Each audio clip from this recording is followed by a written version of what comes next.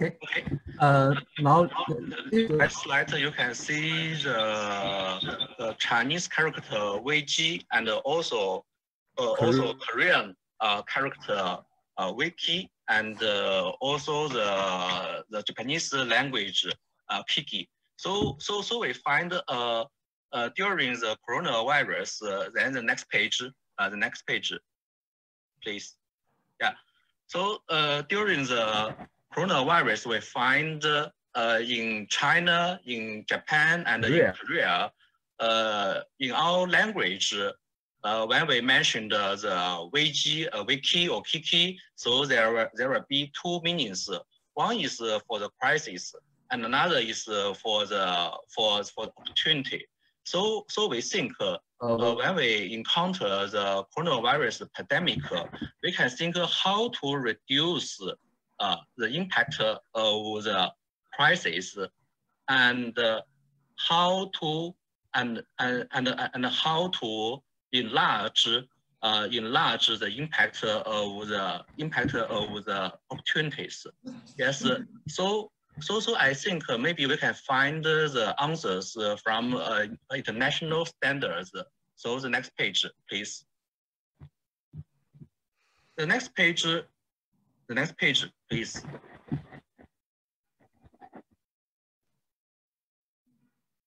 Go to next page. Yes, yeah.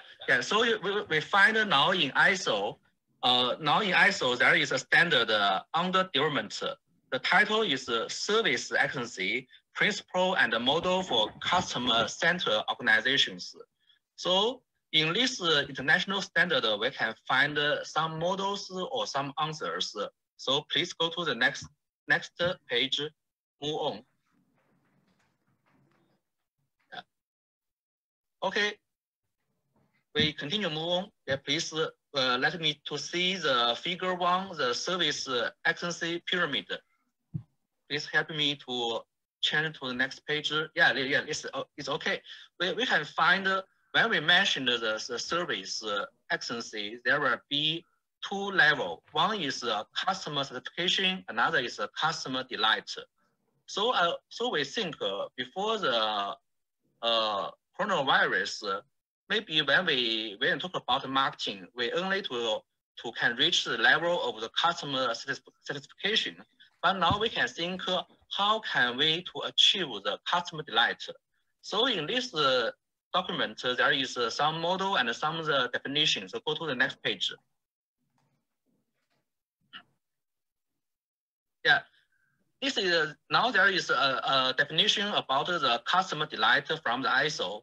Customer delight means positive emotions experienced by the customer derived from either intense feeling of being highly valued and or by expectation being exceeded. So this is the definition of the customer delight. So now we will go to the higher level, not only the customer satisfaction, but the customer delight. Okay, now let's go to the next page. In next slide, we can see the figure 2. Figure 2 illustrates the service excellence effective chain. So we can find from the left to the right is implementation of service excellence, service, outstanding customer experience, customer delight, customer loyalty, higher financial and non-financial results. This is the service excellence effective chain. So go to the next page. Yes, next. Continue next.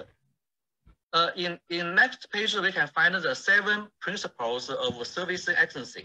So including managing the organization from outside in, customer attentiveness, people make a difference, balance attention to customers, employees, subcontractors, and other stakeholders, and also including cross-cultural management approach, leveraging of technology, and also including create value for stakeholders. So now we can how to do what is the service excellence model. Go to the next page. In next page, we can find another model. Yeah, this model is the service accuracy model. We can find there are 9 steps to achieve service accuracy. Go to next page. We can see some sentences. Next page. Next page we can find there are 9 steps to achieve the service accuracy. So please help me to move on to next page. Yes, yes, this page. You can see during the go back. Okay, it's okay. Now you can see during the coronavirus, we should re-understanding customer needs. So we think not only needs, but expectation and also desires. And we need to redesigning and renewing outstanding customer appearance. So this is the answer I found from the ISO standard. So go to the next page.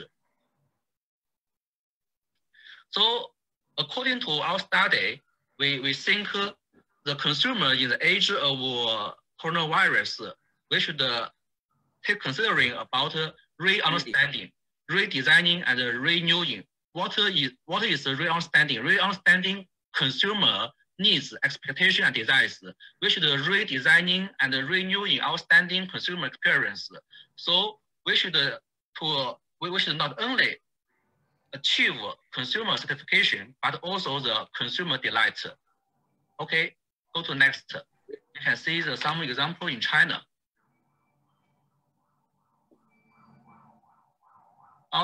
We can see example in China. Go to the next slide. Can we see? Yeah. Yes. So for example, during coronavirus, we can stop work, we can stay at home, but we cannot stop eat. So China invented the contactless delivery service, and China, based on this innovation service, China published the first standard in the world about contactless delivery service. And the Times magazine also report about this new regulation in China. So now we go to the next. And of course, the local media have a lot of reports about this new service and this new standard. And we find in Asian region, many countries adopt contactless delivery service. So we go to the next page, we can see the example from Japan. Yeah, you can see this example from Japan. This is also the contactless delivery service. And in Asian countries, in Malaysia, we also find the contactless delivery service. Go to the next page. We can find the example from the Malaysia. Yes. So we find this new model. This is a new service to satisfy to meet the new demands, the new expectation, and new desires from the consumer. So we should to develop the international standard. So go to the next page. So actually, in the end of the April, China submits international standard proposal about the guidelines for contactless delivery service into ISO, and ISO launched 4 weeks vote, and we can see the results. So we go to the next page quickly. Yeah, the next page. This is the cover of our standard draft, and we can see the result. We find Canada, China, France, Germany, India, Iran, Japan, and many countries to participate in the vote. And the result, we can see the next page.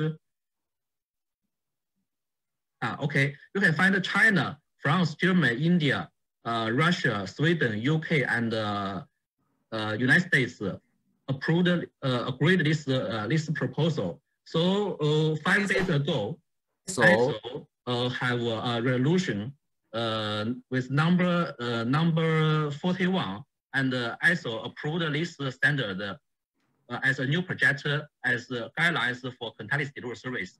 And just this morning, our local TV in China reported this interview me and reported this new this is a new trend and a new result about this ISO standard. So go to next page.